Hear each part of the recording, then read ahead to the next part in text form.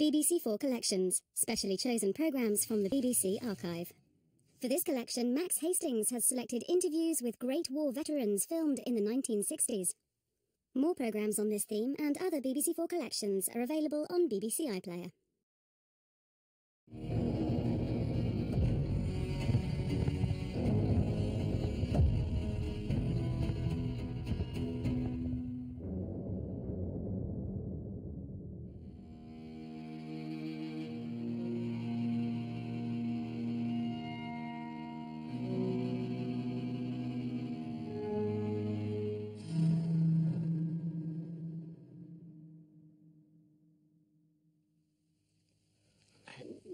During a quiet period of the line, in autumn 1915, when we were doing a regular 4 days in the line and 4 days out, and of course during the 4 days we were out with plenty of fatigues to be getting on with, we came out on one occasion and we were ordered to get rid of, we were covered in mud as usual, we were told to get rid of all this mud, clean up all our equipment, because tomorrow we were going to be inspected by someone pretty high up, we weren't told it was.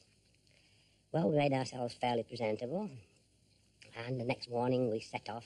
We marched, I think, 10 or 15 miles to it till we came to a little valley with a road running along the bottom of it.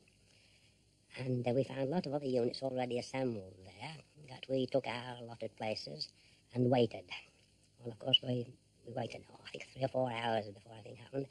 And then, of course, eventually along came a contingent of staff cars, and these high-ups got out of their cars and proceeded to mount their charges. I believe that there was an orderly flying a miniature Royal Standard behind the King. Well, he rode along the first 3 or 4 ranks and then across the road and around the other 3 or 4 ranks the other side, speaking to an officer here and there, you know. Well, our instructions from the beginning had been that at the conclusion of the parade, we were to put our caps on the points of our fixed bayonets and wave and cheer. So, of course, that is what we did. Hip, hip, hooray. Well, the King's horse reared, and he fell off. He seemed to slide off. And, of course, the second hip, hip, and that sort of fizzled out. It was quite a fiasco. And you should have seen the confusion as these other high-ranking officers hurriedly tried to dismount to go to the King's assistance. They got him up, and the last we saw of him was being hurriedly driven away in, I don't know, it was a field ambulance or a staff car.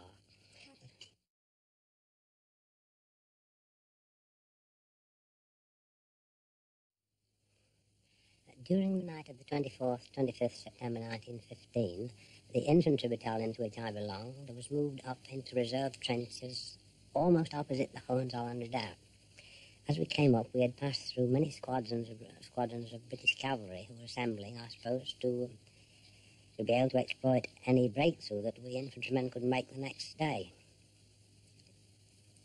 We didn't get any sleep all night because even before we got there, our artillery barrage was blazing away, and we sat there huddled in this sort of reserve communication trench.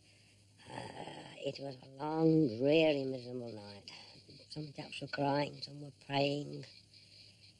But really we were all optimists. We all hoped that we should come through. As soon as it was light, we were issued out with a big ration of rum. You could drink as much as you wanted of it. And we were told that we were to be prepared to receive orders to advance at any moment. Well, the any moment was quite a long while coming, and of course that was a very, very trying period. I believe it was actually 2 hours before we got the actual order to advance. Just before then, we were issued out with 2 additional bandoliers of ammunition, although our pouches were already full, so we were carrying a pretty heavy weight of ammunition. We clambered up out of this trench. Some of us had ladders and some just got out as best they could. And we very soon found ourselves picking our way over the bodies of men who'd fallen in the earlier attacks that morning, and wounded men who were trying to crawl into shell holes to get protection. The enemy fire wasn't too bad for the first 200 or 300 yards, but all of a sudden they opened upon us with terrific machine gun fire. A lot of this was coming from a huge slag heap on our right. We went on and on and on, because we sensed that we were getting fewer and fewer as we went on. I think about 20 of us got as far as the German wire, but that had been very well knocked about by artillery and was hardly any obstacle. But when we reached the parapet of the German trench, the trench appeared to be in jolly good shape. It had hardly been knocked about at all, and it was still quite neatly sandbagged. But as we looked down into it, we saw, I think, half a dozen Germans running backwards into one of their communication trenches, leading rearwards. We just managed to get in a few parting shots at these chaps before we jumped down into the trench, and the men who were carrying bombs went and dropped them down the hold of the dugouts either side, and in about 20 minutes we'd satisfied ourselves that this German trench was completely evacuated. Then we got orders to advance again. All this time there was much less intense machine gun fire, but I think it would be even less than 100 yards we came to a second German trench. Now this trench had really been plastered. It resembled nothing but a string of shell holes, although the fact that it had been a trench you could see by little bits of the parapet remained here and there. We jumped down into this, but we found it was so shallow that we hadn't sufficient cover to fire forward out of it. We had to get busy with our entrenching tools and make it deeper. So one man would be digging away and the next man doing firing over the top and then sort of changing round. Well, from that time on, we received no further orders. Whether the attack on our flanks had been held them, I couldn't say. But we were there at least 2 hours before anything happened. And then I think by that time the Germans began to realise where we were, because they started sweeping the parapet, or what was left of it, with machine gun fire. Then they sent over a lot of this shrapnel, but most of that burst behind us and didn't do any damage. And presently they opened up with their 15-pounder guns, what we call the whiz-bangs. That was a thing that made a crater about a yard across and about 12 or 18 inches deep. But that was the sort of thing that as long as you were 2 or 3 yards away from where that burst, you were all right, because the blast all went up in the air.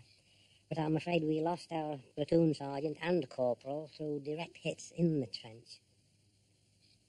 Well, the hours wore on and it became dusk, and then we heard rattling and rustling behind us. We wondered whatever this could be.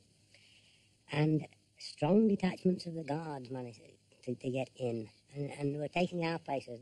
They relieved us in much greater strength than we'd been all day, whereas we'd been about one man to about 10 yards of trench. They had a man every couple of feet.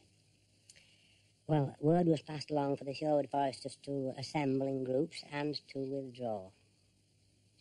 Well, of course, as we withdrew over the ground that had been captured that day, the sight was incredible.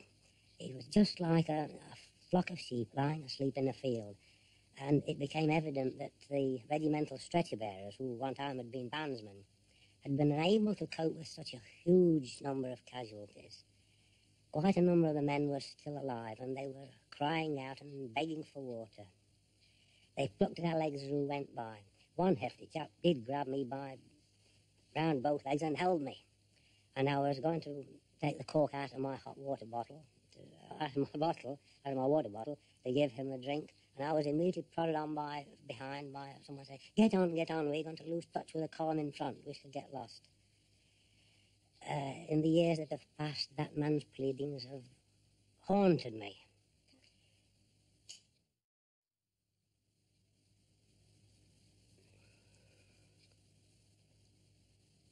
Yes, it was a dreadful experience, there's no doubt about that. Still, those of us who survived must think ourselves jolly lucky.